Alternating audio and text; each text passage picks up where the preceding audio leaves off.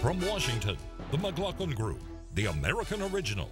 For over 3 decades, the sharpest minds, best sources, hardest talk. Issue 1, Orlando and politics. Clinton wants to allow radical Islamic terrorists to pour into our country. She's in total denial. She supports so much of what is wrong. And you shouldn't be able to exploit loopholes and evade criminal background checks by buying online or at a gun show. 49 attendees were murdered last Sunday and 50 others wounded when Omar Mateen attacked a gay nightclub in Orlando, Florida. Mr. Mateen claimed allegiance to the ISIS terrorist group and was shot dead by police. But the slaughter has now entered the presidential campaign. Republican Donald Trump says President Obama has failed or even defined the terrorists as quote-unquote radical Islam. And Mr. Trump is again calling for a ban on Muslim visitors to the United States. In contrast, Hillary Clinton says tougher gun control is needed, including banning civilian ownership of assault rifles. Mrs. Clinton also wants more action to counter terrorist financing. Question, who has the best policy? Pat. Well, it depends on whether you think the issue is an issue of gun control or whether you think the issue is one of terrorism from ISIS, ISIS-inspired and ISIS-directed, which is coming to the United States. I was surprised that Trump, late in the week, got the support basically of John McCain, who said Barack Obama's policy in Iraq is responsible for this. But more importantly, CIA Director Brennan said that ISIS, there are more people than you imagine out there. They're coming here, they're coming into Europe, they're ISIS-sustained, they're much worse than Al-Qaeda was, and basically we can anticipate a lot more terrorism like this in the West and the United States. And I will say, you know, Lord forbid that it happens, but if it does happen, I think that the United States, as Europe has, will suddenly start moving to the right, where we see all these right-wing parties in Europe. And I think the beneficiary of more of these atrocities would be Trump. Well, so far the polls don't bear that out. His policies, such as they exist, call for a ban on Muslims coming into this country, when in fact Muslim troops are fighting against ISIS. Muslim Americans are in our armed forces. There is no nuance in Donald Trump's policies. I think Hillary Clinton has introduced a variety of things that we need to do. They are sort of extensions of what President Obama is already doing, and you have to do something about guns and the ready availability of guns. You have to address mental health, and you have to understand that this shooter appears to be he's a lone wolf. He's radicalized over the internet. He's from Queens. He didn't come pouring in here from a distant country. And so another point that Brennan made was that the successes that the U.S. and other countries have been having fighting ISIS overseas has intensified their ability or their goal to try to, through propaganda, to get people to self-radicalize in this country. So yes, it's a continuing danger. It's very hard to battle that with the kind of blunt force that Donald Trump is talking about. As Pat says, the debate here is about guns and terrorism. I don't think it is an issue about guns, and I think the proof of that is that you're going to have these mass shootings, you're going to have mass killings around the world. What we should do is do what Cornyn is proposing in Congress, is to have a 72-hour waiting period. The Department of Justice gets notified if someone on the watch list buys it, but then a judge on probable cause has to approve it. Feinstein has a different level that would destroy due process rights, which is interesting based on her CIA investigation, which slandered the CIA. But the gun issue specifically, if you look at Chicago, where you see 45% of the population white, 32% black, the level of gun crime in the black community, according to the Chicago Police Department, suspects in terms of shootings, 79% black and 1% white. And so there's a racial disparity. No, but there is a specific sociological issue going on in communities there. Republicans have ignored that for too long in terms of poverty. But if you look back at ISIS in terms of the black banner, what it is about is that where they can say to the world, look at us, the world cannot defeat us, the United States cannot defeat us, that ordained a power attracts these losers like this guy and also attracts people there. And the president's policy, unfortunately, the president is in space in terms of his policy, and it is proved not so much by me or anyone else, but the State Department we see on Friday. And what do you suggest? You want to put American troops in there and take out ISIS? I would like to see more special operations forces there, but I would also like to see Trump's policy is to send American troops in there, and he is going to fix ISIS immediately, instantly, he says. But he won't give any details. Trump is a joke on it. You've got to elect me first. I'm not. Well, the question was, whose policy is better? Right. And picking between Hillary and Trump, my money's with Hillary. Right. It's a dice roll against into the beloved. Fighting ISIS is a dice roll, but it's a very serious issue that we have to deal with if we're going to deal with this international terrorism.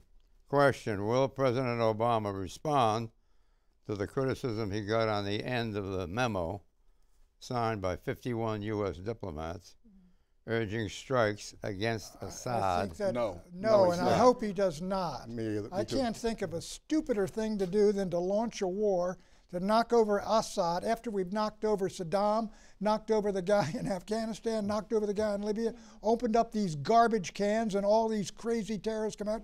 Do these State Department guys, have they thought through who is going to run Damascus after they get rid of Assad? Yeah. Get rid of Assad, you could be at war with the Russians again. Yeah, but it does reflect a great uneasiness, not just in the State Department, but in the general population, to anyone who watches what's unfolding in Syria. I mean, clearly you can't say the U.S. policy is working. Now, I'm not pushing ISIS back. So I'll back. make a prediction here. Whoever is president next cannot just continue what Obama is doing, and it's either intensifying in some way, and Hillary Clinton has ways to turn the dial up without getting completely ISIS involved. On the run. ISIS has got to be crushed in Syria and Mosul and Fallujah and Raqqa, but when you do crush it, that anthill, it is going to spread into Europe.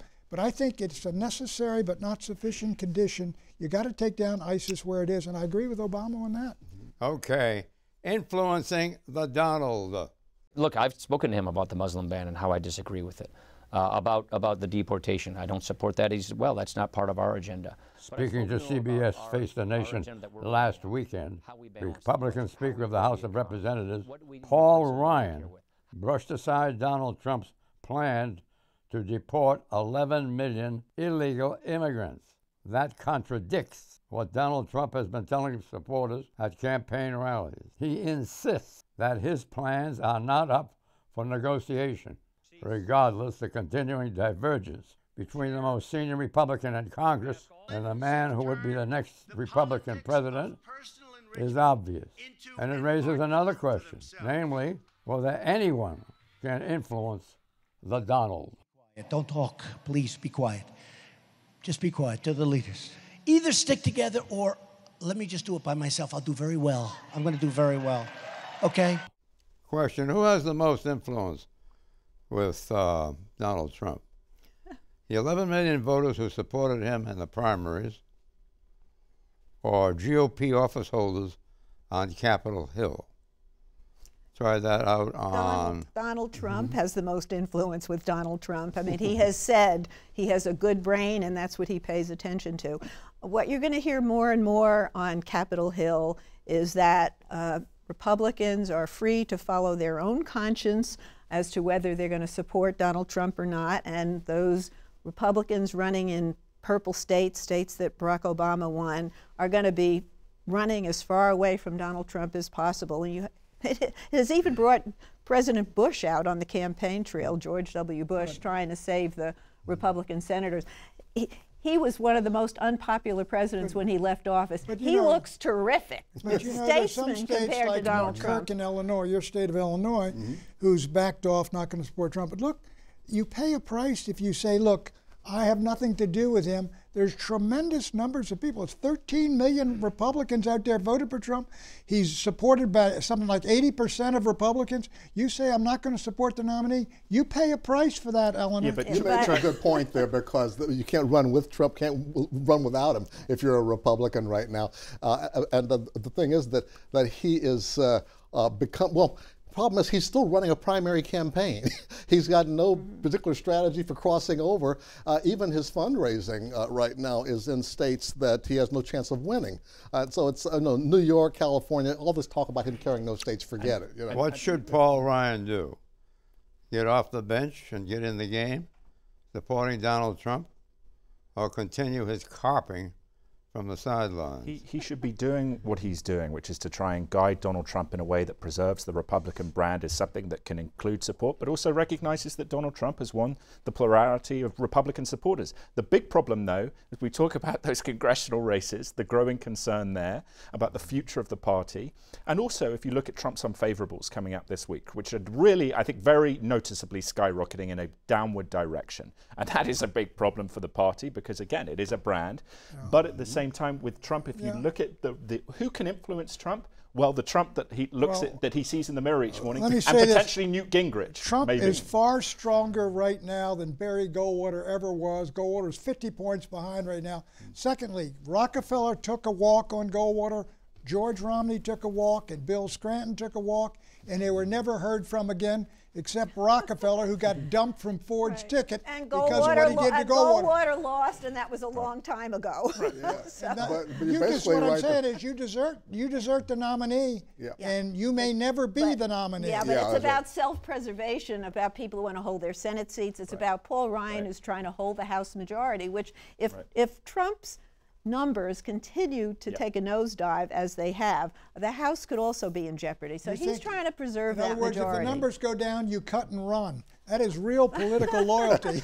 There's really nothing they can do. They can't run with him. They can't run without him. You know, like John McCain, he's got to run with Trump to get reelected out there in Arizona because the Republicans there are mostly. To Clarence's point, very quickly, Trump only represents 33% as a conservative, whatever your conservatism, of what is at stake in this election. The Supreme Court and the legislature, as the other two branches of government, are on the line as well.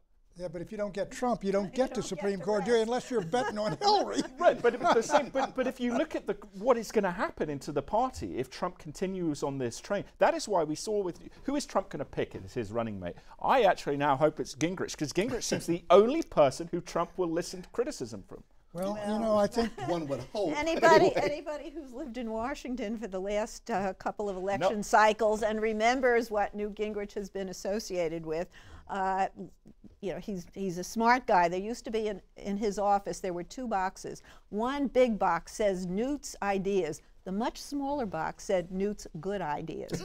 But you know, I agree with Tom. I think Trump could be. Finds out where you are when you get to that convention. If you're 15 points behind, that's why I agreed with Mondale when he took Jerry Ferraro. Poop, you roll the dice. It didn't work, but you maybe have to roll the dice. Is Gingrich rolling the dice? You think the country's gonna rise up and applaud Newt Gingrich back on the scene? On a self-inflicted political damage scale, 0 to 10. 0 meaning no damage whatsoever. 10 meaning political suicide. How much damage is Ryan doing to himself? He's hurt himself with the establishment, and he's hurt himself basically with the Trump folks. I would say it's 4 or 5. You know, I don't know that he's got a great future. Yeah, no more golden boy. I would say 6.5. It's 5. If Trump loses, Ryan retains his influence for the rebranding. If Trump wins, Ryan has a big problem. Y'all are reading my mind. 5. I think Ryan, people understand his situation right now. Not that way. The answer is 9. But only if Trump wins. If Trump loses, 0. Right, exactly. Issue 2, Donald versus David. It looks like we're not going to have a very good relationship. Who knows? I hope to have a good relationship with him.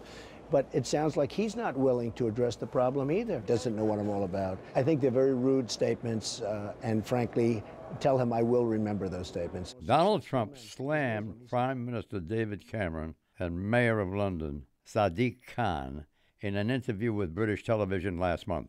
But Mr. Cameron and Mr. Khan are open critics of Mr. Trump's proposal to ban Muslims from visiting the United States. But responding to Mr. Trump's interview, Prime Minister Cameron refused to back away from his criticism. The Donald's plan, says Cameron, is, quote, divisive and stupid, unquote. Question, would a Trump victory spell the end of the special relationship between England and America? Pat Buchanan. No, it would not, John. Look, the relationship is not a good one, but because of the whole Brexit thing coming up, it may be doubtful that Cameron is even Prime Minister of Great Britain on the day after Brexit.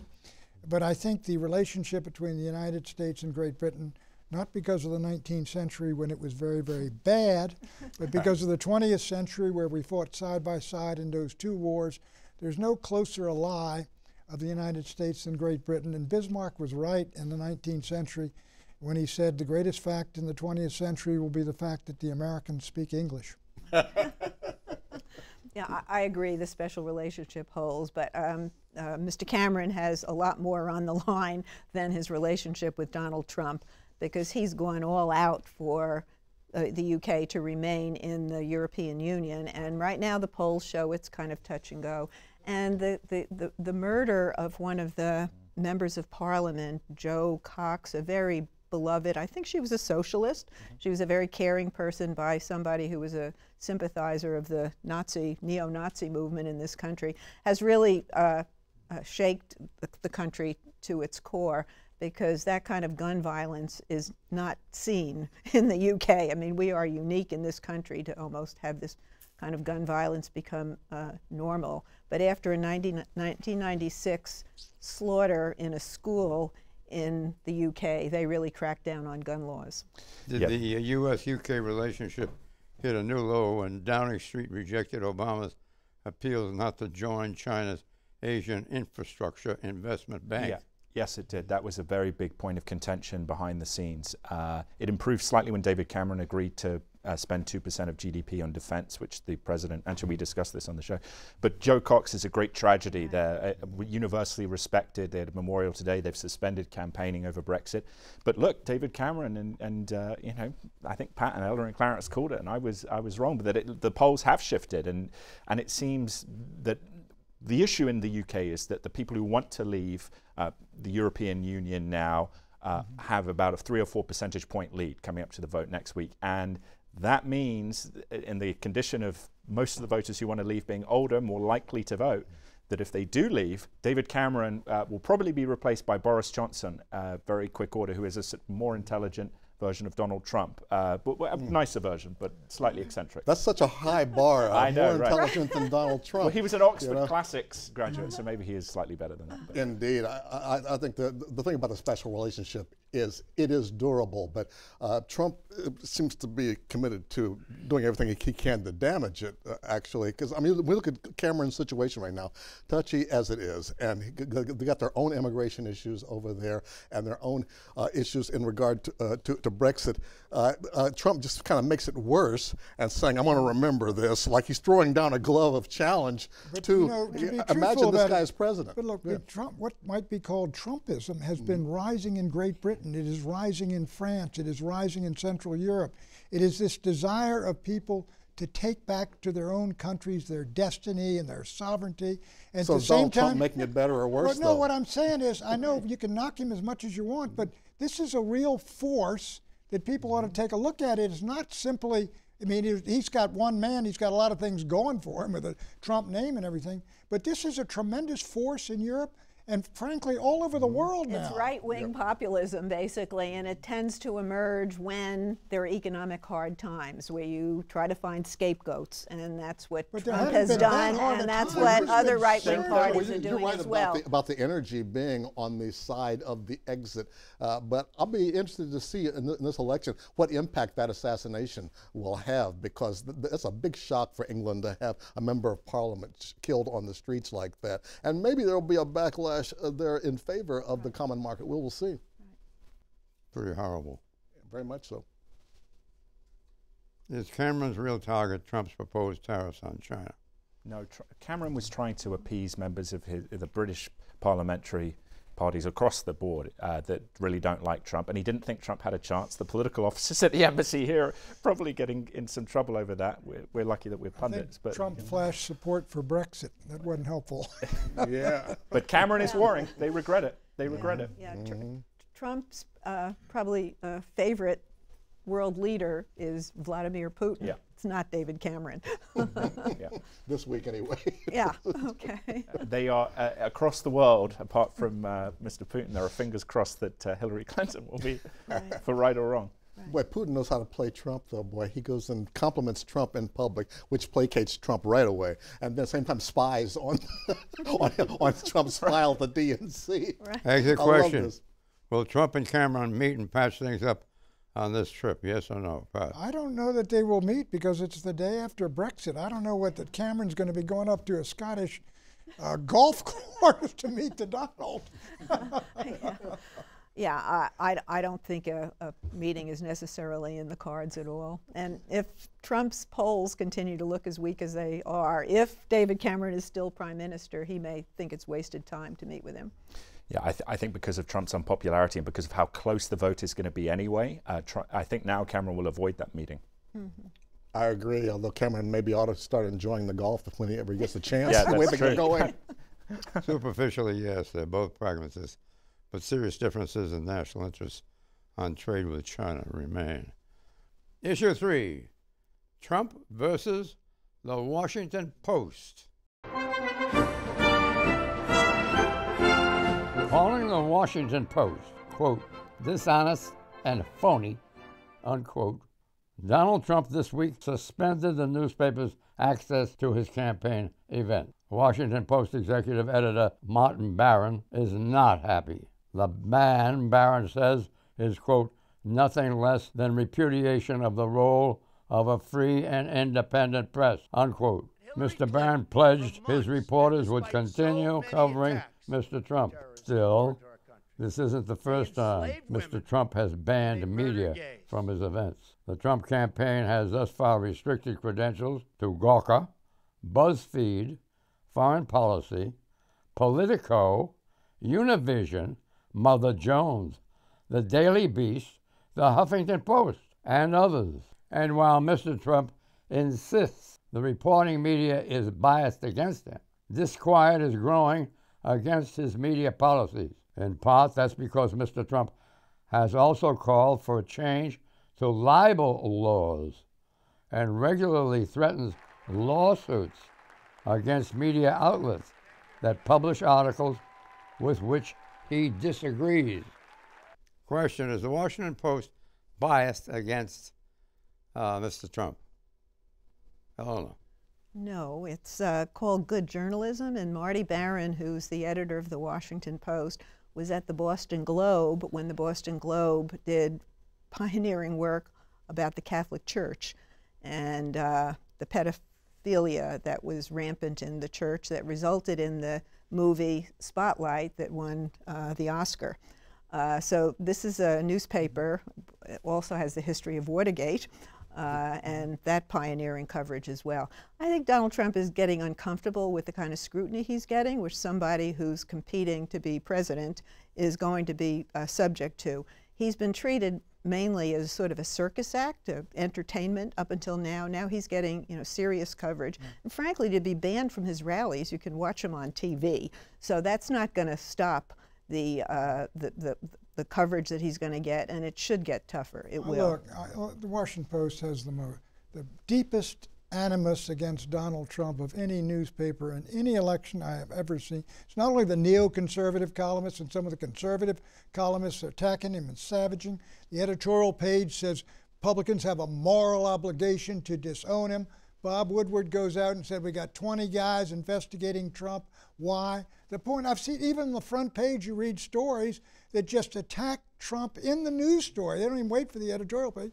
It is a tremendously hostile newspaper to Trump, and everybody at the Washington Post would have a collective heart attack if he won the presidency of the United States. But I do raise a question. They wouldn't be alone either. Well, here's the thing. I do raise a question why I don't think if I were Trump, I would ignore it. There's nothing you can do about some of these guys, and it's a distraction. keep moving on toward the prize. You know, Donald Trump loves publicity, hates scrutiny. That's simply that, no matter whether you're the Washington Post or anybody else. And he can dish it out, but he can't take it. The fact is, you know, he's so offended over this headline that he would no longer let the reporters come in. Even when the reporters come in, the headline was already changed before he even made his complaint. You know, it was very obvious. But it was a minor thing for him to be making such a big deal about, except to appeal to his base. That's why I say, once again, he's still campaigning to his base and throwing them red meat about, oh, the media's out to get us, while in the meantime, he's not reaching out to swing voters. Here's the thing. Look, Trump has this, I think it is sociopathic, the way he freaks out about criticism and attention. Is there a media bias against him? Absolutely. And there are too many newspapers, unfortunately, that run reporter articles from otherwise good reporters which have an editorial, not the Tribune, that have an editorial line imbued in them. Look at Hillary Clinton, you know, the criticism. Has she got negative media coverage? Yes, but the amount of lying she's been doing, she should have got more. Donald Trump, though, as this continues, it's only going to get worse. He needs to get over it because it ain't going to change. That's right. More concerning to me about Trump is when he threatens libel suits. There's a tradition that is very kind of European, anti the First Amendment. You got the New York Times versus Sullivan, in which I was involved and my brother was involved. But he's got no chance. That's the point. Well, What's exactly. he doing? It's a but why Supreme say Court. it? It's a Supreme Court decision that set it down. Right. You can't change Why is he that saying it? with legislation. It's feeding his base. I mean, they love to take this out on the media. You know, going back to George Wallace rallies, when George Wallace used to single out the media, and the crowd loved it. It worked for him. Spiro Agnew. I mean, there are some great names. Wallace said, "Here with the press and I, that when this rally is over, we're going on a distorting trip." I remember the '64 Republican convention, they're pointing at the press gallery and saying, "That's them, boo." Remember and Trump does the same thing now. Eisenhower said, "Sensation-seeking columnists and commentators." Just a line that was written in there, the whole place exploded. A false prediction. Give it to me, Pat.